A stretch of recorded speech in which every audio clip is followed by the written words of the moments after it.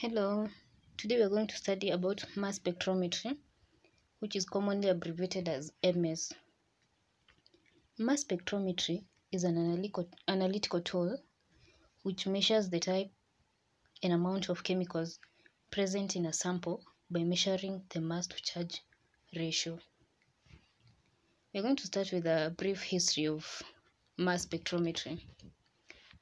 Between the 18th and the 19th century, a chemist known as Dalton came up with the Dalton's theory, which stated that all matter was composed of atoms as the smallest particles, which are indivisible and indestructible building blocks. While all atoms of an element were identical, different elements had atoms of different sizes and masses. However, in the late 19th century, a chemist known as J.J. Thomson was the first to propose that negatively charged particles, several times smaller than an atom, were the smallest building blocks of matter. These are what we know today as electrons, and he first measured and confirmed their existence with the cathode ray. This gave birth to mass spectrometry and soon resulted in the development of the first mass spectrometer. Mass spectrometry works because the mass of each ion is different, which allows compounds to be determined based on the masses of the ions that the unknown compound breaks into.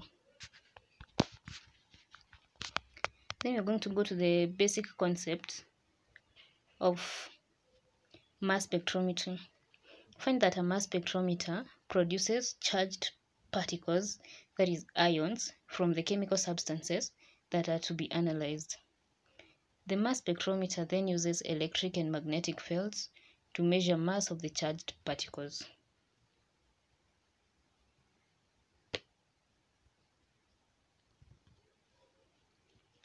A continuation of the basic concept of the functioning of all of how mass spectrometry works.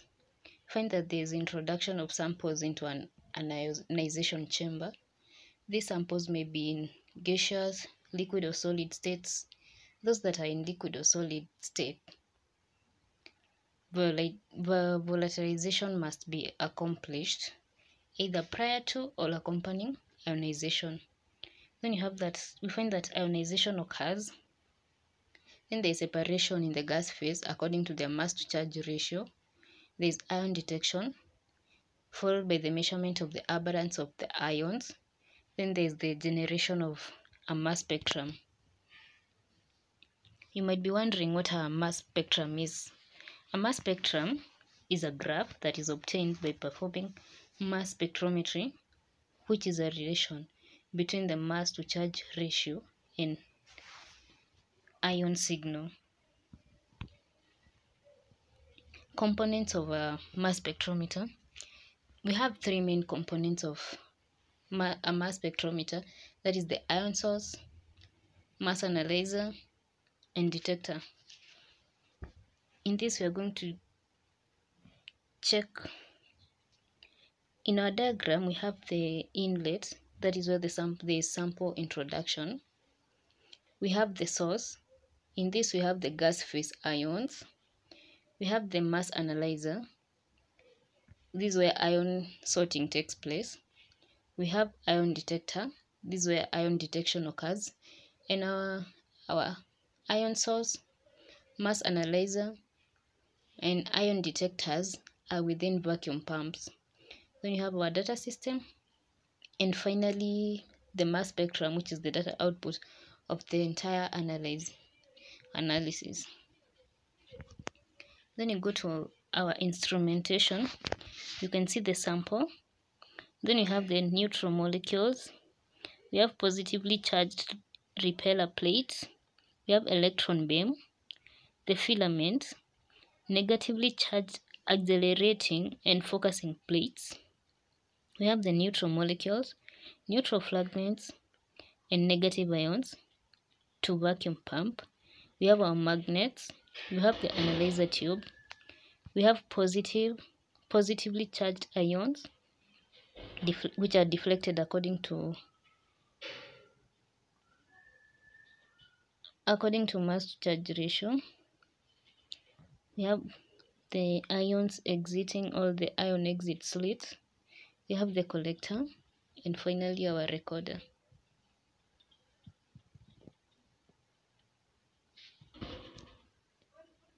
The main features.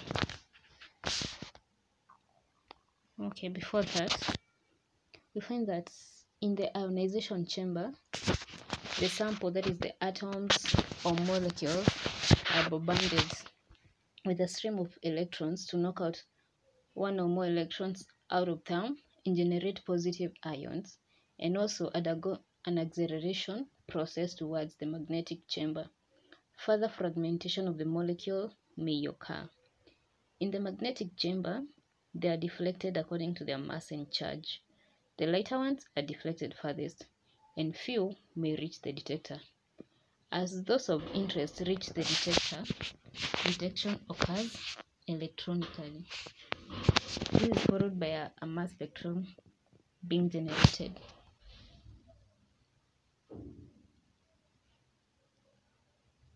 We have some features of mass spectrometry. In this, we find that both qualitative and quantitative analysis occur. Small sample size, that is, can work with small sample size. Then it facilitates the identification and characterization of materials using their masses. Then mass spectrometry has wide applications in divergent fields, that is, can be used in fields like chemistry, molecular biology, geology, forensics, and many more.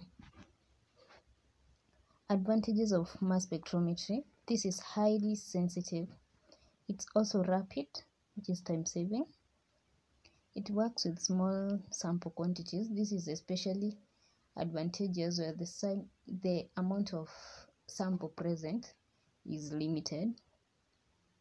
Mass spectrometry can be combined with other techniques such as gas chromatography to form gas chromatography mass spectrometry.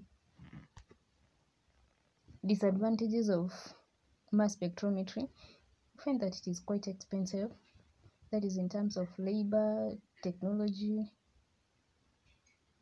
and also the materials used. Mass spectrometry is unable to differentiate among isomers of the molecule with the same charge to mass ratio. We also find that chiral columns may be required to separate enantiomers. That's what we have today about mass spectrometry. Stay tuned for more.